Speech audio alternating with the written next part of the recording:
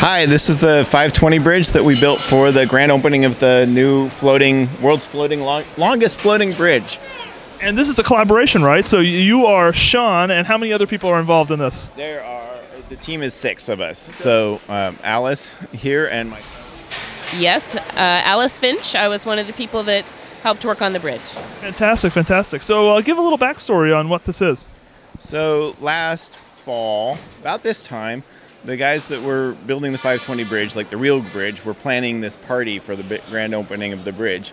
And they started asking around if somebody wanted to help build they wanted an 8-foot model of the 520 bridge, of the whole thing. Now, if you've ever looked on Bing Maps or something and seen an aerial view, it's like a really long, thin line. So we had to start by explaining that an 8-foot section, an 8-foot long section that included the entire bridge would only be like an inch wide and wouldn't have very much detail. So it took a little while to get over that. And so then we investigated other possibilities, doing a larger scale similar to this, but what it would take to be the whole bridge, which would be like 60 feet long. They weren't willing to provide that much brick, so we ended up scaling it down. So we ended up landing on this, what we're calling the play scale version of the bridge. We did Disneylandified almost? Yes, Disneylandified. The little ramp is a little less steep than, a little steeper than it would be on the real bridge. So the whole thing's compressed horizontally a little bit, so it's doesn't take up as much space, and you can still have the high rise over here on the east side, and then going down to the representative section of the bridge deck. Of course, the real bridge has a lot more of the flat part. So. And now, real quick, describe the significance of the bridge in the Seattle area. So if you're from Seattle, you know what this is, you know why it's important. Why is this bridge important in real life? I believe it's the longest floating bridge in the world now, isn't it? Yeah. It is a one of 2 bridges that goes across Lake Washington. It's extremely important for commuters both times of day. And so it was a big deal when the 520 it's going to be replaced. It's also a toll bridge, so it's kind of infamous as well as famous. But it also has a really nice pedestrian walkway, and I believe the old bridge is now gone, destroyed. So we are very happy with our new bridge because it also is safe. They needed to replace the old bridge because it was a safety issue. 4 times a day. 4 times a day. 4 times a day. Awesome, that's awesome. Now, it's a beautiful build.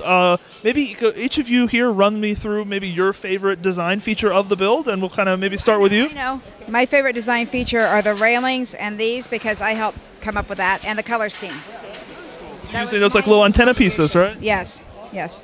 What's your favorite part? I like the sentinels.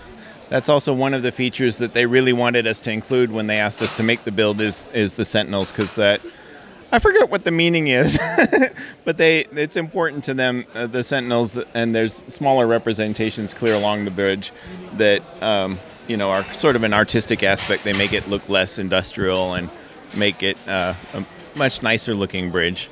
And then prettier bridge than the old. It's a much prettier bridge than the old bridge. I think I watched one documentary on it, and I will say the new design much stylistically more pleasing, right? So one of the things I like that you might not be able to see at first glance is the bridge deck is actually built sideways, and that can present a challenge because you end up with studs on one side and stud receptors on the other. But because of the way it was designed, it actually isn't too far from the look that we were going for.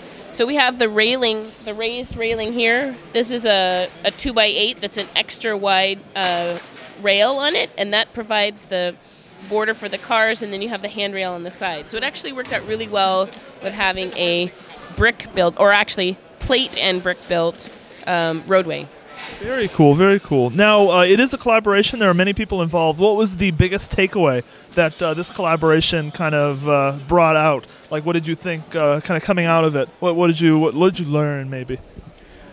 The collaboration was pretty good. I think the entire team, we worked pretty well. We had great ideas. We went over to Alice's house because she has a ton of brick to do the initial mock-ups, but some of the guys had ideas, and we worked on several different ideas for the road deck and stuff. But I think the biggest challenge was working with the customer because this was actually a project that they were asking us to build, and we hadn't done that before. So, going back and forth and basically bidding on the project, going back and forth and refining the idea when they said, oh, that doesn't work, it's cost too much. And we said, hey, that doesn't work. It's going to look really stupid. You need to have something better. And then, it was a really great process because we ended up landing on this fun scale bridge. We lost a few things like the shoulders and stuff, but it's a really great representation of the bridge. It's pretty accurate as far as the scale goes. And when we were out on the bridge, then we had a ton of the play brick that we borrowed from BrickCon, and we added a bunch of wheels to the play brick, which we've donated back to BrickCon. And then the kids built cars. So we had thousands and thousands of cars being built. We had bumper-to-bumper traffic on Bridge Day.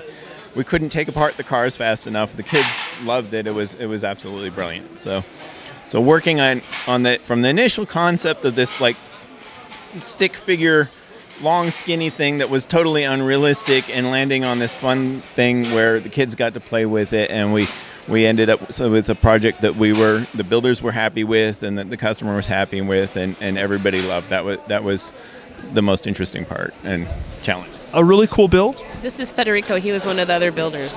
So nice to see. What did you contribute to the build? Some parts of the pontoons and a bunch of the cars, and just hard labor.